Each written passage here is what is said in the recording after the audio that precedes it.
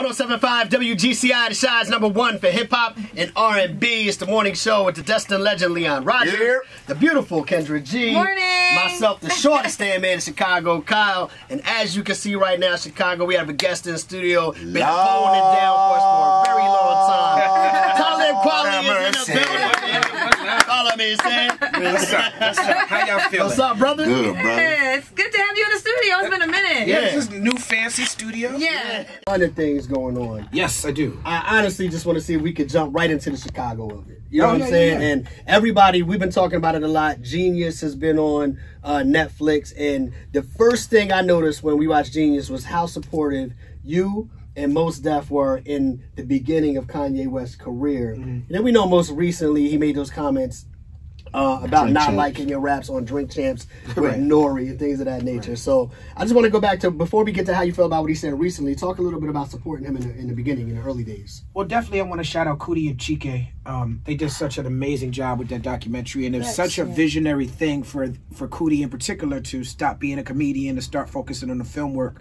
And you know, they came up, and deservedly so, and they gave us this insight. And Genius is not just dope because it's about the iconic Kanye West. It's dope because it shows everybody in the scene at that time. Right. And what was interesting to me is that sometimes, well, often, I forget or I don't realize that not everybody has my viewpoint and my perspective, and not everybody has those memories, and this was 20 years ago, so a lot of people don't even know. So sometimes in the way in which I've approached even how I felt about some of the things Kanye said, and the way that some people I feel like sometimes people enable him, and sometimes people don't really weren't really giving me and the backpack community that he was disparaging enough props. I gotta remember that, you know what, those people just weren't there. And the way that people responded after they saw Genius, it reminded me of that. It reminded me, because people was hitting me like, I didn't know, oh my God, and this and that. And I'm like, how did y'all not know? But I gotta remember, they don't know. They weren't there. Right. Yeah. One part of that era. Yeah, for sure. So picking up from that, how did you feel when Kanye made the comments about you on Drink Champs? At first, I felt hurt because this is a man that I know. This is a man I love. I felt hurt for about 2 or 3 minutes. And then I started getting MC mode. You know what I'm saying? And I'm like, well, if you're going to come from my bars is fair game, bro. And I feel like ever since he came from my bars, he been cursed. Because his bars, since he came from my bars, been straight basura. Straight trash. That's trash for everybody. Trash. And this is from an iconic artist that, with or without ghostwriters, Kanye West has given us some amazing bars. So it's not like the man can't rap, but he's distracted by jealousy and hate, and he's distracted by pettiness and, you know, being upset at Kim and Pete or whatever's going on in his mind. When you create a music from a place of jealousy and hate, it's always going to be whack. So everything that he's doing lately, all his moves, all his decisions have been straight whack.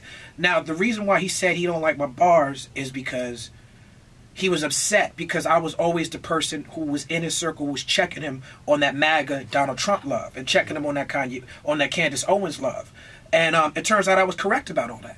He denounced Candace Owens after I checked him on it. He said, I don't rock with Donald Trump right before the Capitol riots. So he's upset at me. And if you watch Drink Champs, he said, I don't like to read. Talib Kweli could read himself to death. Okay, if that's the insult, I'll take it. You know what I'm saying? Because the reason why Kanye is saying all the ridiculous things he said is because he doesn't read enough. I think what hurts me about him more, because Kanye is a very intelligent person. Yes. And I've always said before, like, he would get his point across better in speaking when he starts going on an attack. Then you start looking at him like he's crazy. Let's talk about your thing about him not having enough coattail pullers in his camp. Is it because they scared they're gonna lose a check, or is it they scared it's because Kanye seems like the type that if you coattail pull him, he cuts you off and he goes even deeper. Yeah, I mean, I can't speak for the people around him, and he's got good people around him that I know and love, from Don C to GLC to Malik Youssef, good Chicago people. Yes. And you know, and these men, these are good friends to him. They are very protective of him. So I can't speak to why, you know, I can't speak to what's going on in that camp. You know, it's very easy to protect your friend until he comes after you. You know, all those people, GOC, Don C, all of them have come and gone in that camp. And they brothers, so they have little issues and they come back. With me, I love Kanye West. I love him, even through the MAGA thing, even through the blatant disrespect of me. I love him. I have a new song out with Nico Is, live at the Blue Note. I get at Kanye a little bit in my bars. Like I said, bars is fair game, but it's all out of love. Like, Kanye West, the reason why we talk about him so much is because he's given that much to the culture. He is that important. He's worth the discussion. Have y'all talked since the Drink Champs? Nah, not at all. Y'all haven't talked? Nah, not at all. Well, y'all need to talk. I mean, I'm open to a conversation, absolutely, but I ain't finna chase that man around. Ye trying to kill Skeet right now. Right. one thing I didn't like about the comment in terms of when he was speaking on you on Drink Champs, because I felt like when Kanye came in the game, he was a bridge. You know what I mean? First of all, I don't like the backpacker connotation. I feel like that's like people calling Cube and them gangster rappers. Like, you never heard Cube call himself a gangster rapper. Right. I've never heard people that are. But I have heard Kanye West call himself a backpacker, right? On my album. Right. So on my Eardrum album, he says only backpacker with a chip like hackers. Well, how? So you was posing as a backpacker, right, when you kicked that bar. But my point is that I felt like he was the bridge between worlds. He said I took Kweli, put him on tracks with Jay-Z. And I'm like, that's dope, because I like both artists no matter how many people look at them as being separate. And now with these recent comments, it's almost like digging into that divide a little bit. I didn't like that part about it. What were your thoughts on that? Just a backpacker, you know, whatever rap he's claiming to be in right now. We in an era where people celebrate fake and phony stuff. We in an era where people celebrate pettiness.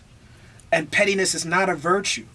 Being a poser, being fake is not a virtue. We really have to examine a man who could get on a platform and fully admit, I was posing as a backpacker. I don't, you know, maybe this is some new stuff, but I'm from the era where you didn't want to be a poser. And when you came across as a poser, people challenged you. And no one is challenging this man. And we all as a society are enabling him. I'm someone who has often stuck up for Kanye in times when the whole world was against him. And I stuck up for him because I felt like his art and what he's given to the culture was worth it. I couldn't stick up for him behind the Trump stuff. You know what I'm saying? I just couldn't do it anymore. And I feel like more people need to step. It doesn't matter. How is everybody still going to these concerts? How is everybody, like friends of mine, how y'all still going to Sunday service when this man is running around with Joel Osteen? How y'all going to Sunday service when he wear a MAGA hat and talk about the hat make him feel like Superman? How is he a Christian and he's coming at Pete Davidson this way and the mother of his children this way? What kind of Christian makes diss records about their kids? How you dissing your kids on a record?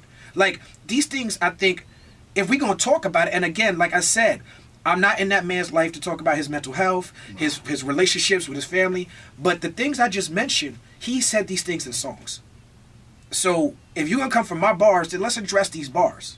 And you feel like that's stuff that we, the audience, can control. I said that too, because when he hollered, George Bush doesn't like black people, we was like, yay, yay, yay, yay. Then he went to MAGA Pat, ooh, we hate him. Then he drops Donda, yay, we back. And I kind of feel like we as the audience kind of like enable that. And like you said, if we stop going to the shows and be like, look, yeah, you got to calm down and have a reality check or we're not going to deal with you, he might calm down a little bit. But do you think it's too far gone? Because me personally, I don't look to celebrities for political advice. I know some people that are in the spirit, like if a Talib Kweli is talking about something, you read, you know what I'm saying? But I'm not looking, like some people I just be like, do music. That's all I look at you for, and that's it. I mean, I think it's important at this point in this conversation for me to acknowledge that I don't condone canceling, and I don't condone saying that we all have to share the same political views. The mistake Kanye makes is to say that because people criticized him for his support of Donald Trump, that automatically makes us supportive of the Democratic Party. Right. I'm not a Democrat. Me neither. He got at Big Sean and John Legend and Common because he was upset at their public supporting of the DNC and Hillary Clinton. I'm not someone who has publicly supported any politician. I don't think people should hate on Common for who he chooses to support. I don't think people should hate on Kanye for who he chooses to support, but people have a right to make their personal decisions. For me, again, the MAGA Donald Trump, for me, Donald Trump is, I'm not going to mince words here, Donald Trump is a straight up white supremacist terrorist. That's how I look at it. And I'm going to challenge any of my friends on that. Kanye West will throw his hat in the political ring and say, support Donald Trump, or say, support me for president, but also on the other side of his mouth say, I don't read. Also on this other side of his mouth saying, I don't pay attention to politics. I'm just going on feelings and emotions. Well, then you can't get my vote, bro. Right. You can't say I don't read, and you can't say slavery is a choice, and you can't say just the Democrats started the KKK without giving the historical context of saying that the Democrats were conservatives back then, and today's conservatives are Republicans, and that's why today's KKK hates the Democrats. You are harming marginalized people when you are giving misinformation and pretending to be a political person, but also saying, I don't read and I don't mess with politics. I want to challenge one thing you said, though, because I agree with a lot of things you're saying, the things that I didn't agree with that came out of Kanye West's mouth. But then you said, you know, we shouldn't support Sunday service. Mm-hmm. There's no but there's no perfect Christian, right? You know, we have pastors that people go to that made mistakes in the past, and people still decide to go to those churches. Mm-hmm. So can you separate the two, even though you might not agree with some of his choices and his words? If you are a person that believes in a higher power, shouldn't you still have the right to support that part of him? I think you have the right to support anything. Again, I'm not a Christian for the sake of discussion, but I am someone who has studied the Bible and studied Christianity. I grew up a Christian. And I am someone who believes in living your life in the path of Jesus, even though I don't identify as a Christian. So when I look at, well, what would Jesus do? That's, to me, the true essence of Christianity. Nice. And what Kanye's doing is grifting. That's not Christianity. What Kanye is not a pastor. He's not. And so for me to give him the props or respect that I would give to a pastor, I can't do that. Gotcha. And when you're a Christian, but you got Marilyn Manson on stage with you, bro, I gotta call out the hypocrisy. And it's not even about the devil worshiping or anything like that, because I'm not even someone who would say, like, if you want to be a worshiper of Satan, you know what I'm saying, that's on you. You know what I'm saying? I'm not judging that, but how you gonna say you're a Christian and then you like, and you have Sunday service, and then next week check out my concert with Marilyn Manson? That don't make no sense. I got you. Let me switch gears, man, because I don't want it to be all about Kanye, because you are doing some things I'm excited about. Yes. You know what I mean? There's certain albums over the years of my life that have never left my rotation. You know how you listen to some albums, you put them away, you revisit them? Then there's albums that have never left rotation. And Black Star, for me, is one of those albums. I've never stopped listening to the Black Star album. If you come out recently and said you and Yasin Bey, a.k.a. Mos Def, are coming back with another Black Star album. Let's talk about it, man. Yes. When is it coming out? When we going to hear it? What's going on with that? Shout out to Madlib.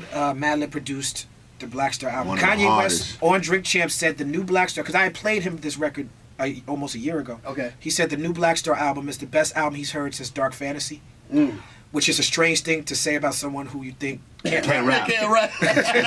But shout out to Yasin Bey, and I'm very excited about it. It's been a long time coming. I can't exactly share the platform in the way in which we're going to deliver it, but it's going to be delivered. It's definitely not going to be a $200. I hope it ain't a $200 stem, because I'm not going to lie, brother. I'm not a stem player. It's not going to be a stem player. Well, it might be, but it's not going to be a Spotify. Okay. But it's coming. When, though? Is it going to be this year, for sure? I can confidently say by the summer. Good. I know you got to go. I got to ask this question. I'm here to see y'all. Why do you think the rappers of your era can still, bar for bar, make great music today? Because some of these guys out here, I'm just like, I won't be listening to their music 10 years from now. Well, I mean, I think great music is subjective. Yeah, okay. There are people in high school and college who are listening to young rappers that you and I don't understand or don't get, but for them, that's going to be classic. In 20 years from now, they're going to be like, nothing beats young whoop-de-whoop. Kodak Black Gremlin is going to be a classic in 10 years. Yeah, this man calls himself a gremlin. Not just any gremlin, a super gremlin. Jesus, I'm gonna name my next album Regular Ass Gremlin. Right. But I think that the era we come from, the focus is different. And I'm not mad at it, it's just different. The era we come from, the focus was on preserving hip-hop culture, and the focus is on lyrics. And who are you sharing your actual experience? That's why we're so mad at ghostwriters. I jokingly made a joke sending love to Kanye West ghostwriters, but I'm not even against ghostwriting. You know, I don't have an issue with it. We come from the era where it's like you have to keep it real, and the lyrics are first and foremost. Now the lyrics are secondary or even third or fourth. But you can't say you can't holler, you can't lay claim to being the best MC if you got ghostwriters though. I think that's a fair argument. Okay. Yeah, I think that's a fair argument. Yeah, for sure. I do. Listen, I'm not gonna get a debate with you. Yeah. He won. Represent. You could have been Juice's lawyer. Hey man, you might have stood a chance. Free the juice. Look, man, we always want you to feel welcome to come visit us when you're here in Chicago. Yeah, brother. We appreciate you, man. Come through another time. We'll spend a little bit more time. I appreciate y'all, and I appreciate Chicago, man. Yeah. And I appreciate, this is what I love about Chicago, is that, shout out to Kanye West. We all here have a lot of love for him, but I could come here and talk that real talk, and y'all allow me to have that space. And Chicago has shown me a lot of love. He always does, man. Make sure you follow him on Instagram. Talib, Kweli in the studio in Chicago. We appreciate you, bro. Definitely looking forward to the album. Thank you. No doubt.